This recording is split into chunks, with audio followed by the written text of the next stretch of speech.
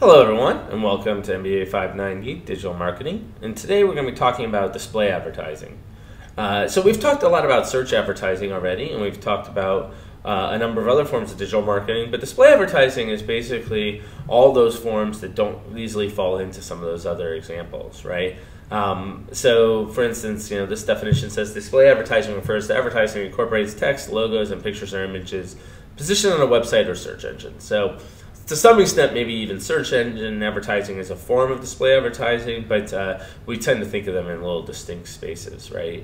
Usually you think of these as banner ads, right? Though many of them are no longer banners, right? Now they're squares or they're integrated directly in to some of your other advertising and content that you might see.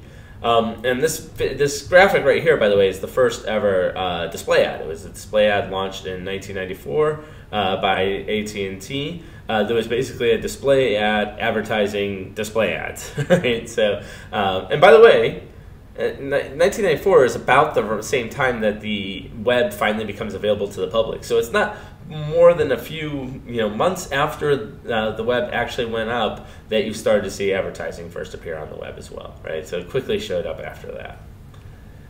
So why is display advertising nice? Well, like all of digital marketing, it's very targeted and trackable, right? So display ads are targeted. Often they have some of the richest information about the users because you can actually track users as they're moving around the web on advertising networks and then use those advertising networks to kind of gain insight into what those users might be interested in. As a result, sometimes you can infer things like demographics, psychographics, web behavior for sure, right? But you can also look at things like what kind of technology they're using. You can obviously look at what the day and the time is, what their connection type is. Are they on a mobile device? Are they on a desktop device? You could potentially, depending upon who's running the ad network, like if Facebook is running it, you might even have knowledge about friendship connections for the individual. And you might have knowledge, like in a lot of the Google cases, they know about the blog that's actually hosting it or the YouTube video that's hosting it, and they can display contextual advertising that fits with that. All of the interactions with display ads are often tracked, right? So impressions and clicks obviously are easily tracked, but then you can actually track on the other end post-click actions. And this is something Google Analytics makes very easy to do because they allow you to both use their tool to track the analytics as well as display the ad to begin with. You can track how many unique users are reached, for instance. But it's always important to realize that this all only makes sense in the context of making sensible, effective business decisions. So, right, they should only be looked at within that space. You shouldn't be tracking numbers that aren't helping you make better business decisions, is what I'm trying to say.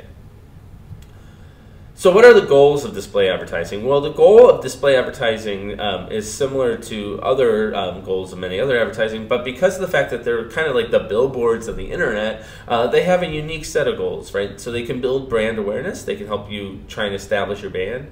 They can actually create demand and satisfy demand, right? So you can have an ad that's very compelling about a particular feature, a particular aspect, and that can create a demand for that product, but at the same time, the person can click right through and make the actual purchase, which is nice because it means display advertising was one of the few forms of advertising that actually both creates the need for the product and fulfills the need at the same time. It can drive direct response and sales. Online advertising, right, is able to drive those instantaneously. The user can immediately go from an advert for a merchant to a single click to making the purchase. Because of the nature of all the online activities that happen on the internet as well, this makes it very easy to track what's going on and when they have made the purchase, when they haven't made the purchase, and really understand the situation. Now, there are a number of different payment methods that exist out there, right? So, for instance, some advertising is driven by CPM, or cost per mil, where advertisers pay per 1,000 impressions of the ad. There's CPC, cost per click, where advertisers pay every time someone clicks on the ad. CPA, which is called cost per action or cost per acquisition, where advertisers pay for every customer acquired, right? So, and this doesn't have to be an actual purchase. It could be, for instance, signing up for an email. It could be making the actual purchase. It could be a number of different things along those lines, right? And then there's flat rate advertising, where advertisers pay a set pre-agreed fee for a limited amount of time. So they say, here's $10,000 and we get all the advertising on this particular spot for this entire month. And then CPE, which is cost per engagement. So advertisers pay for every engagement with the ads. So some of these ads will actually do things like blow up and play movies or allow you to play a game or something like that. And they will actually, they'll pay for that rather than actually the click-throughs to the purchase. Now, the advertiser rarely actually has control over which of these payment models is going to be used. A lot of times that comes down to the publisher, which takes into account the advertising type and other factors such as the popularity of the site.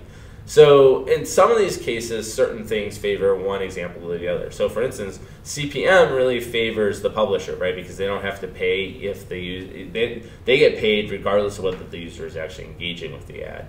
Whereas CPA is something that favors the advertiser, right? Because they only have to pay if the goal is actually achieved, if their KPIs are actually increased, right?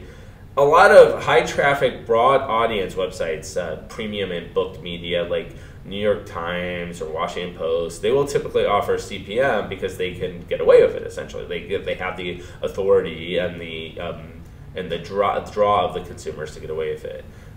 Yahoo, CNN, some of these also examples of cases do that. Niche websites are much more likely to operate based on cost per action or cost per click, and things like affiliate marketing, which we've talked about before, often operates in this space as well. Some of these types of advertising can seem a little bit more intrusive to less intrusive, right? So like when they pop up or when they do different things, right? And if that's the case, right, then you might see more of a movement toward favoring the publisher over the advertiser. Regardless of this, when planning a campaign, it's important to know how the advertising will be paid for so you can understand what's driving the actual revenue model, right, the cost model for the marketing campaign.